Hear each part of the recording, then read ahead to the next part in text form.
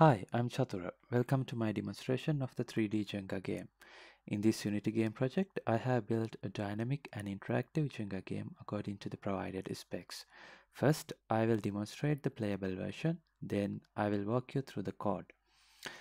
As you can see, the game features three stacks of Jenga blocks, each representing a different grade level.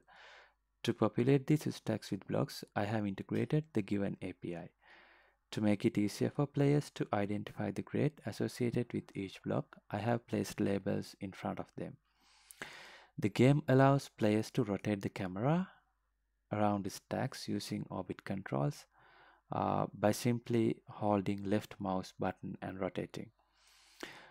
I always keep the first stack in focus by default, ensuring that player can observe the blocks up close. To navigate between the stacks, user can press these buttons here in the left below corner. For more convenience, they can also use left and right arrow keys to switch between the stacks. When navigating, the camera is smoothly transitioned from the current stack to the next stack. To provide players with more information about a specific block, I have implemented a feature that activates upon a right click. When the user right clicks on a block, they can access additional details that are available in the API response. Moving the mouse away from the click block will automatically clear the information panel. Next, I have implemented the game mode called Test My Stack. Players can activate this mode by clicking this right top button. In this mode, all the glass blocks are removed from the selected stack, triggering realistic physics simulation within the game. Finally, I have added an additional feature to reconstruct the tested stack, and it can be activated by clicking the button over here. Next, let's have a closer look at the code implementation. To begin, we have a single game scene that serves as the core container for all the game components. Our code base follows the standard structure of a unit project with organized folders and files. Within the assets folder, we can find important resources such as the font files for the game's text elements, materials for different block types, glass, wood, and stone. Then in the prefabs, we have a prefab that represents a Jenga block, which we will be using in the game scene. And in the scenes folder, we have the Jenga game scene, which is opened up here. Moving on to the scripts folder, we have a collection of scripts that control various aspects of the game. Let's start with the camera controller script. This is responsible for handling camera rotation and also the movement when switching between stacks. It ensures smooth camera transitions while providing a dynamic viewing experience. Next, we have the Jenga block script, which holds all the information about a specific Jenga block, and it includes functions that displays the block's details when the user clicks on a block. The Jenga block data class is used to store data retrieved from the API about a single Jenga block.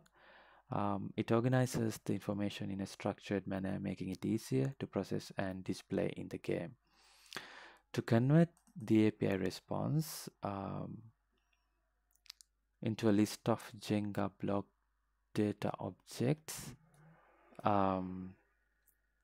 we have this Jenga block data wrapper, and this wrapper simplifies the process of working with the API data. The core functionality of the game is controlled by the Jenga game manager script. It starts by calling the API and storing the response using the Jenga block data wrapper. The script then sorts the blocks based on the given criteria and checks for blocks with incorrect entries, and after validating it places the blocks based on the uh, places the blocks in the specified stack considering the mastery level to determine the material of the block, whether it's a glass, wood, or stone. Then finally the blocks are arranged in the stack in layers with alternating rotations, which is the typical Jenga block arrangement. Then we have this reset my stack script, which handles removal and reconstruction of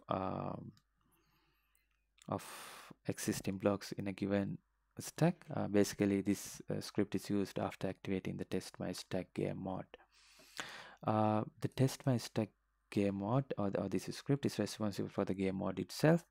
When the corresponding button is pressed,